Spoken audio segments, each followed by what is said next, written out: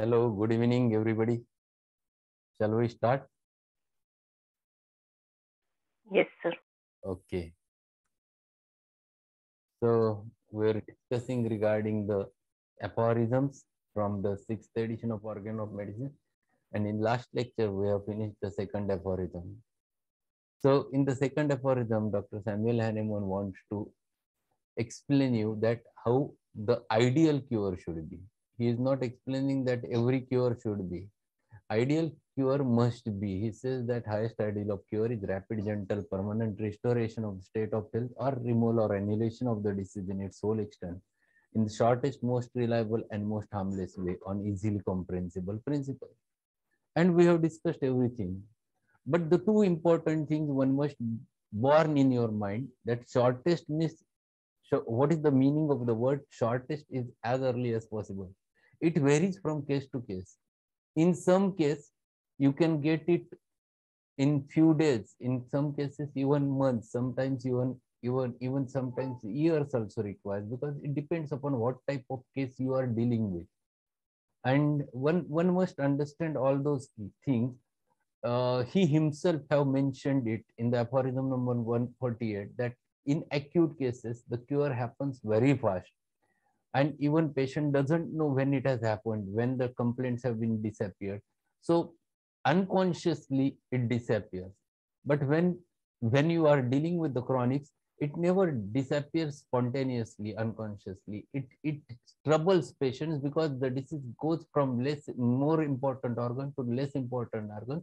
And when it comes on the external layer, surface layer, it is always a troublesome, and that's why it is not so easy as compared to the acute one. And second important thing that it takes time and it never yields to a single remedy. It requires one remedy in different potency or sometimes even different remedies in different potency.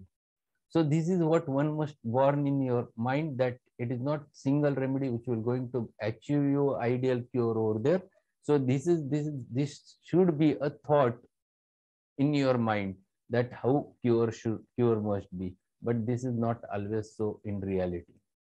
Now we'll turn toward the third aphorism, which is called to be a miniature of the organ of medicine, because the qualities which are necessary to become a homeopath, Hahnemann have explained over there. He explained what exactly the homeopath should know and what exactly the homeopath must understand. So this aphorism details you each and everything regarding the organ of medicine. And in fact, whole organon is based upon this third aphorism. So we'll read it sentence by sentence and we'll understand exactly what he wants to explain in third aphorism. If the physician clearly perceives, the word perceives, very important word which he has used. Perceiving is the thing where one must understand just looking towards the thing, towards the person, towards the patient, towards the anything. The perception is of two types. The first variety, which is called to be a verbal perception, or another which is called to be a non-verbal perception. So verbal is like that something happens because verbally and you understand things, but many a times non-verbal communication gives you a lot of things, and this quality is there with each and every individual. Every individual has this quality. You have this quality. When you meet your friend, you just look toward the face of your friend and you ask, what is wrong with you? Nothing has been discussed, not a single sentence, not a single word is uttered, and still you just looking toward the face of your friend, immediately you ask, what has happened? What is wrong with you? What it means? You have perceived the things. You have perceived it non-verbally, and this is what is very important for you. So if the physician clearly perceives what is to be cured in diseases, see what he says, what is to be cured in diseases. This is too important. What exactly you want to cure? Whether you want to cure the pathology, whether you want to cure that symptom, whether you want to cure the cause, whether you want to cure the miasm, exactly what you want to cure. This is very important entity. I will share one example that gives you an exact idea what should be cured? The question arises, what should be cured in this case? There was a, this is the case of way back, in fact, very early in my practice. She was the girl of just 13, 14 years from the 10th standard, a Muslim girl. She came to me having a chronic cough since childhood. And she, not a single month has passed that she was without allopathic medicine. And when I started taking the case, just she started the weeping, and throughout the case, she was weeping. She was very cute. Her skin was so delicate that it looks like a phosphorus element, that is so delicate skin was there. The skin was so delicate that as if everything was seen through the skin, it was so delicate. And she was continuously coughing. At the same time, she was weeping. I asked, what is the reason behind weeping? Because I put the question, what is your problem? And when I asked this question, what is your problem? She started narrating regarding the cough. And then I asked, what is wrong with you? And then she started explaining that when she was of 4 years of age, her father ran away from the house. He never returned back. Her mother was with her, and her mother, she used to remain with her, and every time during the parents meet, only her mother used to go along with her, or otherwise no one. And she feels very much disturbed because of it, because she doesn't have father to go over there for parents meet. Second important thing, the 2 years back, her mother had done second marriage, and she also left, and she was there with only with their grandparents. And this was troubling her, and this was creating a situation which she cannot detail to anyone, because this is the thing which happens at the household level, and she cannot detail this anyone, not even shared with her friends. And this disturbed her. So she was continuously coughing and coughing, and it was spasmodic type of cough. So what is the remedy? What you can think? And in fact, what is, you forget about remedy, what is wrong with her? What should be treated? It has happened that she is now in 10th. She was when she was in 4th, her father ran away. So nearly about 6 years span have been already passed. The disease is, she is in delusion.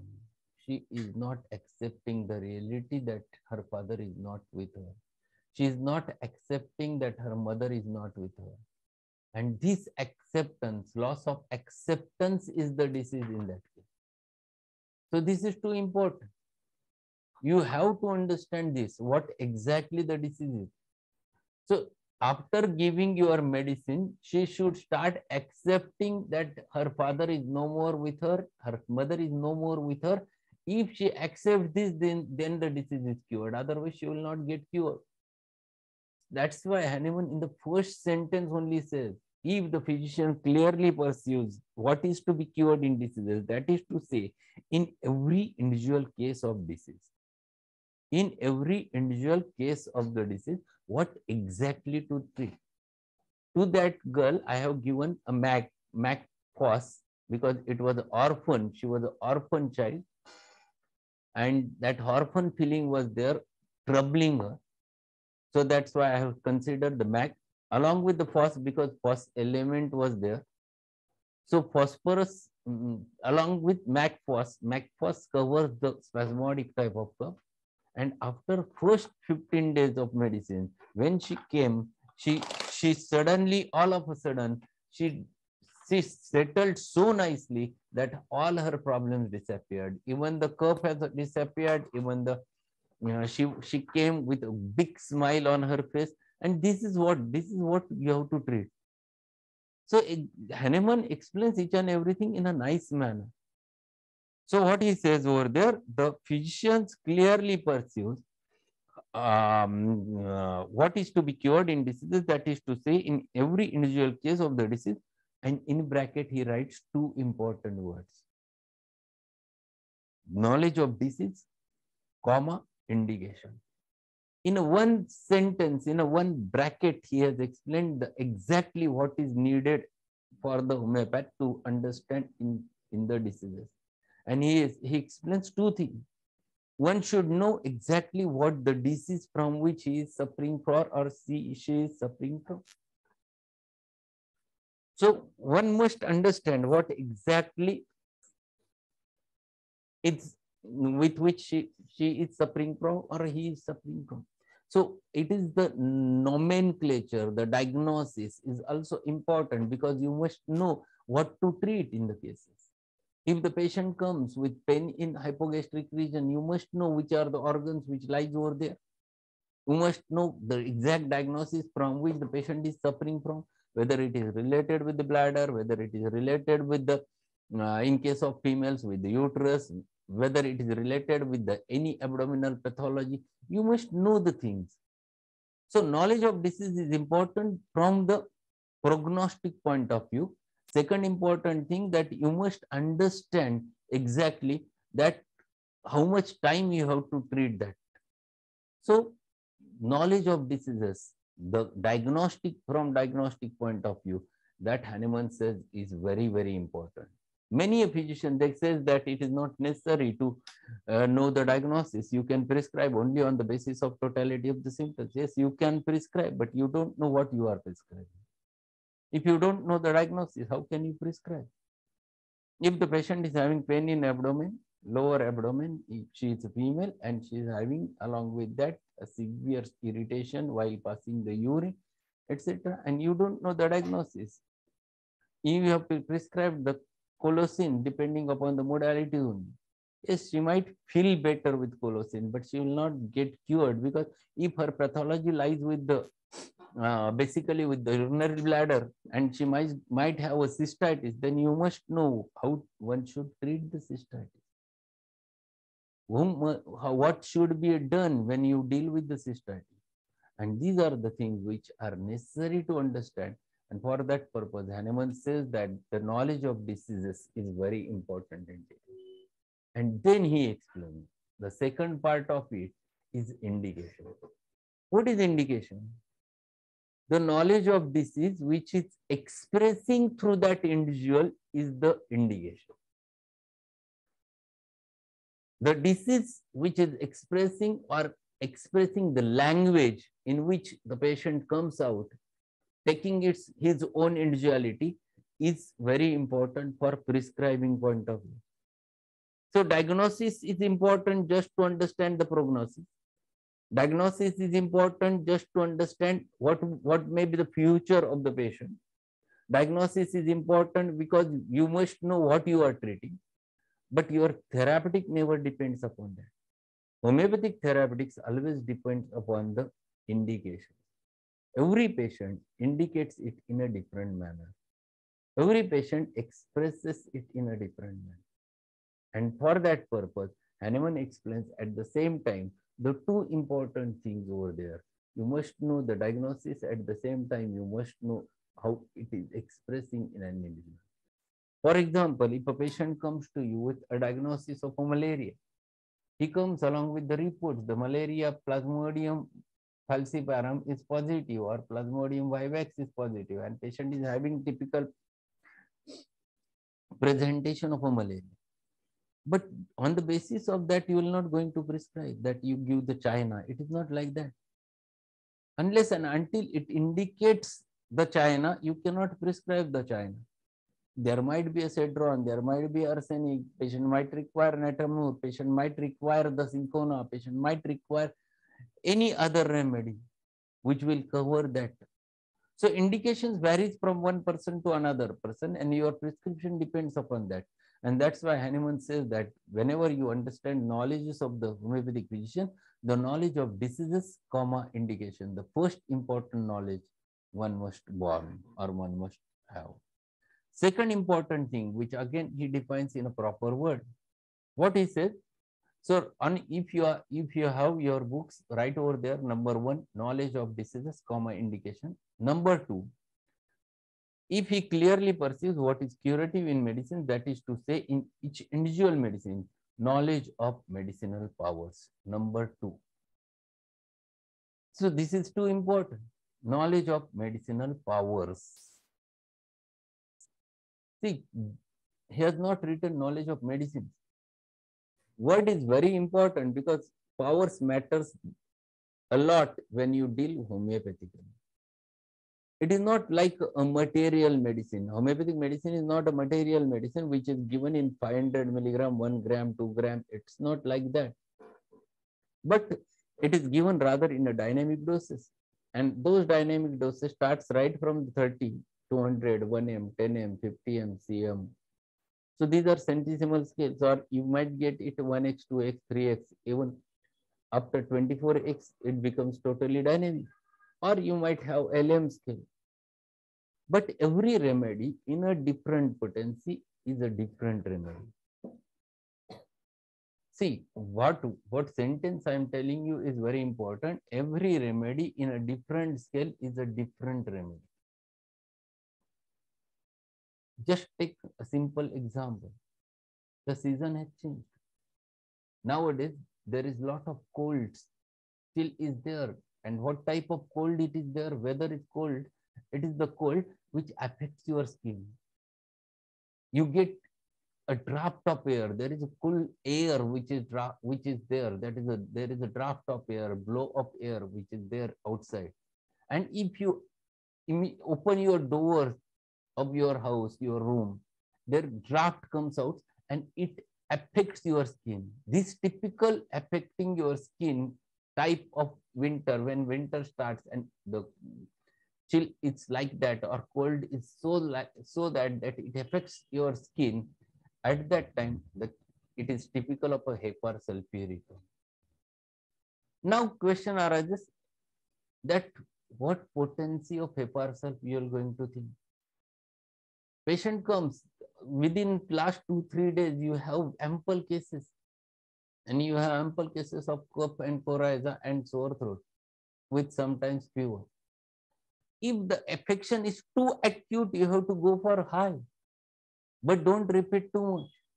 You require Hepar sulf 10 mg, 2 or 3 doses, that's all.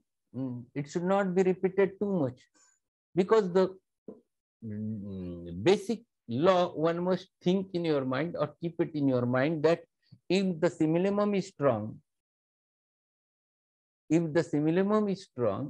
affection is acute, if the susceptibility is high, the potency should be high with less repetition.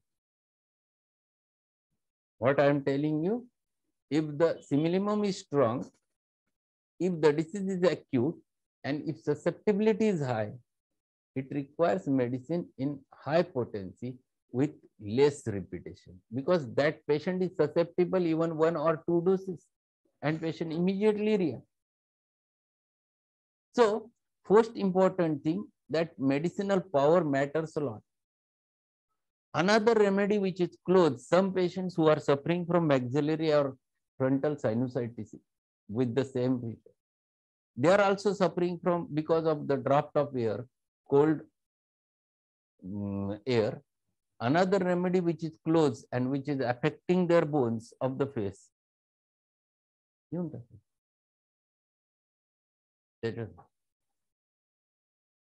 which is affecting the bones.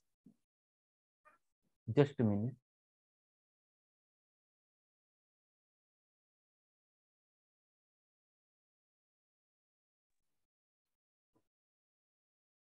So, which is affecting their bones, at that time, generally it is one more remedy, is Calibicromicum, and when it affects the bone, it goes interior, Calibicromicum should be needed in 1M or 10M potency. If you give low, it definitely aggravates. If you give Calibich 30 or 200, it definitely aggravates, because it's a stimulant which stimulates the process. So you must have that knowledge. So what potency you are going to select, and for that purpose, what is important is to read what Boric has said at the end of each and every remedy. Just go through that, understand the concept. If you are using heparsol, for example, for the patient who is having the abscess, and abscess is not yet completely ripened, but it looks that there is one point which is looking whitish, as if it will form now on the formation of a pus, and you have to ripen that abscess. Now there is no chance that it will settle, and it is need to open it up. You have to give heparsol in very low potency, 6 potency. You have to give it in 6 potency, little bit repetition, and in order to rive the abscess. But if there is you observe the thing, there is an induration, but there is no chance of finding it out of ripening process, and you have to stop it at that same level, then you have to give a heparsol in high potency so that it will not develop. This is what given by the boricals. For 3 remedies he has mentioned it: heparsulpiricum, the silicea, the merksol, all 3 remedies from syphilitic miasm, and he has mentioned regarding the medicinal potency, how to utilize. And this is what Hahnemann wants to explain. Hahnemann never says that knowledge of medicine, but knowledge of medicinal powers, because heparsol 6 works in a different manner and heparsol 10M works in a different manner. It depends at what level you require a result. Just rainy season has stopped. A big rainy season was there, and there were a variety of patients who were suffering from the rainy season.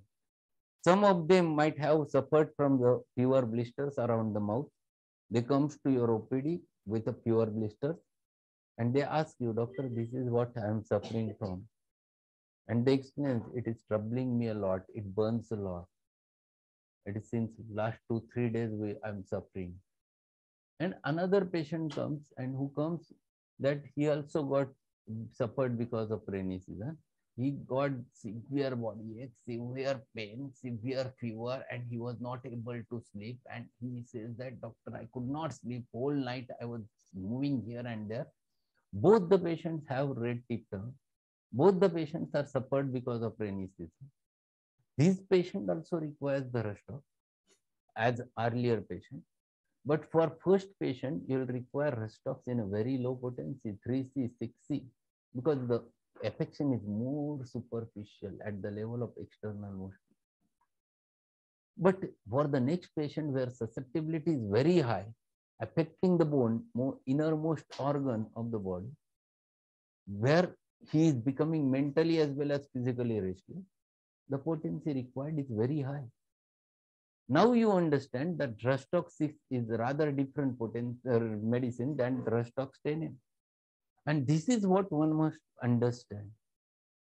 This concept he wants to highlight in this aphorism, that knowledge of medicines is not sufficient, but knowledge of medicinal powers is very important. So these are the things one must practically understand. Once you understand those things practically, then it becomes too simple to practice. So see, the way he explains is very important. Knowledge of medicinal powers. Just write over there, second number. This is number 2, knowledge of medicinal power. And now he turns toward the third. What he says over there, and if he knows how to adapt according to clearly defined principles, what is curative in medicines to what he has discovered is to be undoubtedly morbid in the patient, so that recovery must ensue. To adapt it as well in respect to suitability of the medicine, most appropriate according to its mode of action to the case before him. Number 3, the choice of remedy, the medicine indicated. Third important knowledge. What is that knowledge? Knowledge of medicinal powers to application of knowledge of medicinal powers to the knowledge of disease, indication. This practical application one must understand. You have big knowledge of diseases, you have big knowledge of medicinal powers, but you don't know how to apply it. You don't know the principles. You don't know the law of similars, you don't know the law of simplex, you don't know the law of minimum dose, then you cannot apply. You must know all the cardinal principles so that you can apply that medicines according to it. And that is why he is explaining over there that this proper application means he should be able to reach to a right remedy. And that's why the third knowledge which he explains over there, the choice of the remedy, the medicine indicated. So the medicine which is indicated in that specific case, that one must understand. Every case defines it in a different manner. So you must able to understand what exactly the fault is. If you are able to find it out, then it becomes too simple to reach to the right remedy. But if you are not able to find it out, then you cannot reach to the right remedy. And if you don't reach to the right remedy, then you have to go on repeating it again and again. Then you have to take those things again and again. So these are things one must understand clearly. Parva. So this is two important thing one must understand. That is the choice of the remedy, the medicine indicated. The third important knowledge, the quality of homeopathic physician for doing the homeopathic practice. Then comes choice of the remedy, the medicine indicated, as also in respect to the exact mode of preparation and quantity of it required. So how to prepare it?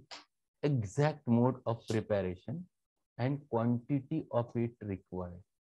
So exactly how much dose you must require, the proper dose, whether the patient required 1 dose, 2 dose, 3 dose, repetition or not to repeat, everything you have to take into consideration. You have to reach to the right potency first. And then if you choose right potency, then you must know whether to repeat or whether not to repeat. You must understand it. And that knowledge you have to develop practically. For that purpose, you have to understand each and every remedy, the pace of the remedy, the depth of the remedy, how much depth that remedy is having.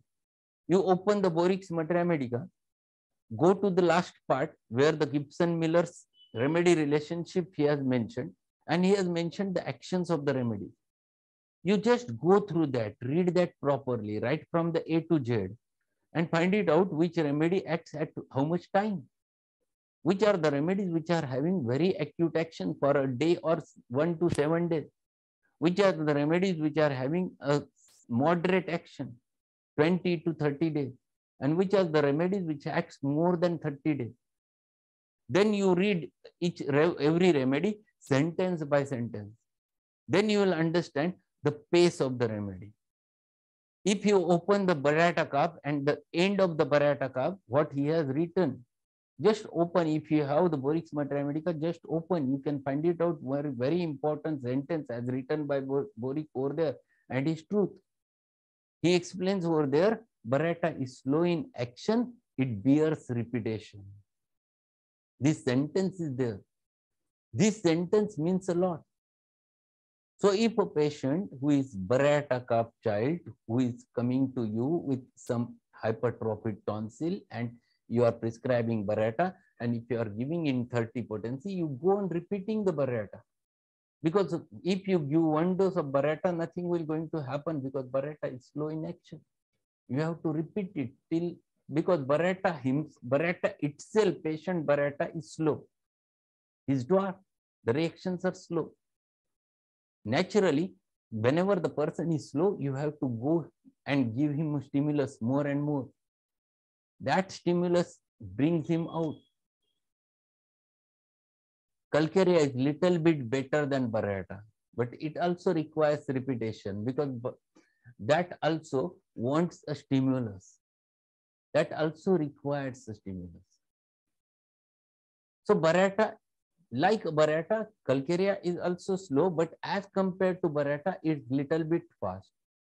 But if you take the pace of a Belladonna space, Aconite space, Naxomica space, Allium cepa space, Stramonium space, it is too acute. Even Kali bichromicum, remedy from syphilitic miasm, is having an acute pace.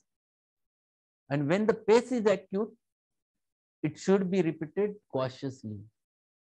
Sometimes it requires repetition, sometimes it never requires repetition. For what purpose you are using it, on basis of that you have to think whether to repeat or whether not to repeat. So knowledge of repetition of the dose, so knowledge of proper dose, at the same time repetition of the dose is a very important entity. One must think. See, we have started with this aphorism. We have considered first knowledge of disease, indication. Both things are necessary. Number two, quality. Homeopathic physician here is knowledge of medicinal powers, and we have learned one sentence over there.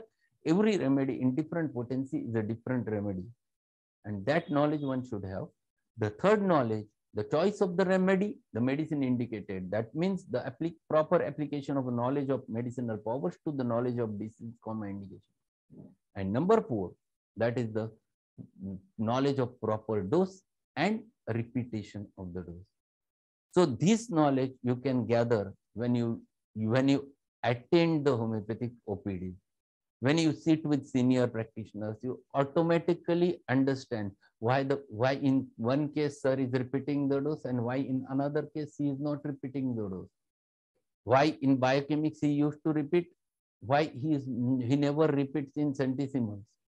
Why in 50 millisimal he repeats so fast. All things are necessary, and that knowledge one must born. This is what Hahnemann wants to explain over there. So this is the third point, fourth point, which is needed, the knowledge of proper dose, the quantity. Quantity, whether it matters, when you deal with the dynamics, the quantity matters. Quantity never matters. Whether you give one tablet, one pill, or whether you give 10 pills, or whether you give 100 pills. If you have given it in 30 potency, it will act as a 30 because it is not one pill of 30 and second pill of 30 means it's 60. It's not like that. In dynamics, there is no addition, no subtraction, no multiplication, no division. So it remains one and same. And that's why the quantity doesn't matter when you choose it in dynamic doses, but quantity matters when you give it material doses. For example, you have selected the Justicia mother tincture and you have given it to the patient, then definitely quantity matters, whether to give 5 drops, 10 drops, 15 drops, 20 drops. It varies because action varies on the basis of that. So these are very essential things one must know. So today we have finished up to this. Part of the aphorism is still remaining. On Monday's session, we'll finish this aphorism and we'll understand with some cases the practical aspect of this aphorism. So thank you being there. Ali, Anita, everyone who is there, Dr. Uma, Dr. Uttareshwar, then Dr. Ifat, Harshal, Dr. Preeti, Yash is there, Dr. Yash Srimari who is there. So thank you being there, and we'll continue with the session on Monday. Thanks a lot. And today you'll have another very interesting session at night at 9 o'clock. 8 o'clock. Today we'll have 9 o'clock a good session with related with the cancer. So don't miss that. Those who have joined Divine School of Homeopathy, go through that and understand many more things which are going in our OPD. So thank you being there. We'll meet again on the Monday. Until that period, go through the organ of medicine again and again so that you can have many things to learn. Question and answers. Yes, I'm a little bit busy nowadays. Whenever time permits, I will go for the question and answers. Thank you.